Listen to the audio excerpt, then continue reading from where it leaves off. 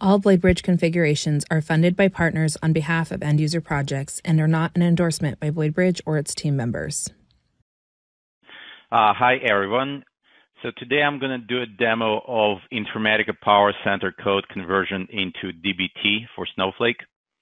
I'm going to take this mapping as an example. It has the regular transformation types that you normally see in Informatica: source qualifier, a couple of transforms, filters, aggregators, and a couple of targets. Prior to running the converter, we need to export the code out of Informatica. I have it done already, so the code looks like this: typical Informatica metadata structures in XML. To run the converter, I am executing this command, info2any. So our converters come in a form of executable. They can be run on Linux and Windows. Typically, a converter is a package of a reader and a writer. So we have readers and writers built separately, so we can pair different readers to different writers depending on the need for a particular project or by a particular client.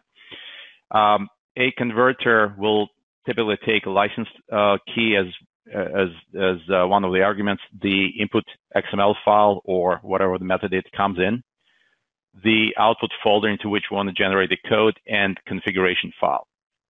Now, the majority of the configs that converters come with are open, which means that the users on the project can edit them and actually direct how the converter should take on the conversion. So things that you can control are function translations or translations of certain keywords from source technology to another technology, or perhaps the flow or some refactoring of the original jobs into the target platform. So to run the job, I'm gonna go ahead and kick off this shell script that contains the executable info2dbt. My output folder is this, so it's an empty DBT models folder. So obviously it doesn't have to be empty. It can have already pre-converted models. But one of the prerequisites for converting into DBT, you need to have this structure of folders that DBT produces when you initialize a project. So once I run it, the converter will take the original XML file, will traverse the metadata, and will generate the code that's compatible with Snowflake and DBT. It follows the pattern of naming the folders after Informatica folders. So this particular folder in Informatica is called Convert from Info. Same here. And under that, we have the name of the Informatica mapping. And under that folder, we have the list of SQL files that mimic the structure or the naming convention of the original Informatica transformation. So for each component in Informatica, our converter generates a standalone SQL file. And that comprises an entire job that you want to run in DBT. So a file, one of the files that we generate, this is what it looks like if I were to open it up in editor. So it's a readable SQL file with DBT constructs such as this reference and the reference to a prior node. So in order to run DBT, all I need to execute is this command, dbt run models, and then the name of the models that I want to execute. Prior to doing that, I just want to go into Snowflake and make sure that my tables are all empty. So we can generate incremental models, or we don't have to specify incremental models. The converter can generate pre and post hooks depending on what it finds in Informatica code. So all those options are configurable. So there's nothing in those tables. I'm going to go ahead and run the converter, and it will populate, sorry, not the converter, DBT executable, and it will populate these two structures.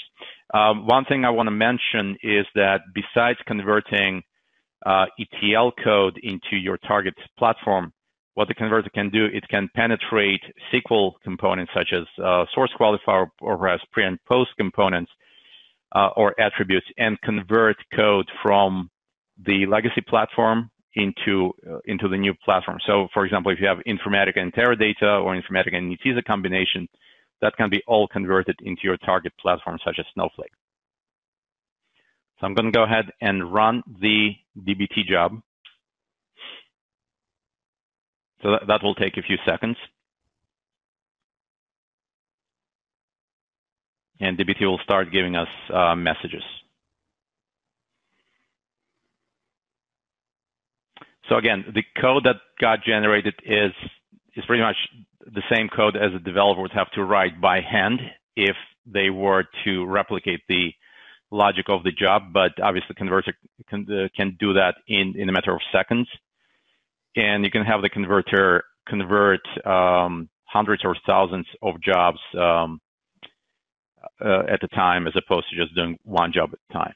All right, so the DBT command ran, and now I should have data in my Snowflake tables. Yep.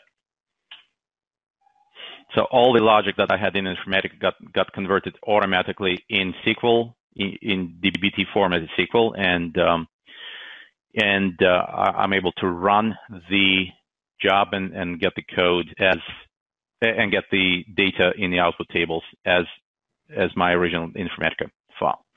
Now, really quickly, I want to go into the config files. One of the options that I'm providing to this converter, and that goes for all of our converters, all the BladeBridge converters, is a config file. Config files are important because they tell the converter how exactly to operate and what to convert to what. So one of the instructions here is that I'm enabling DBT mode, which means that instead of generating a single SQL file, the converter will generate a set of files that are compatible with DBT models.